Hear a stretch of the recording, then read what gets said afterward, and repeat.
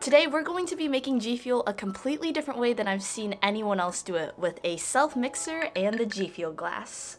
We're going to be using the reskinned Flavor Fusion tub, which is now called Juice Cannon, inspired by Landmark, who is an Escape from Tarkov content creator.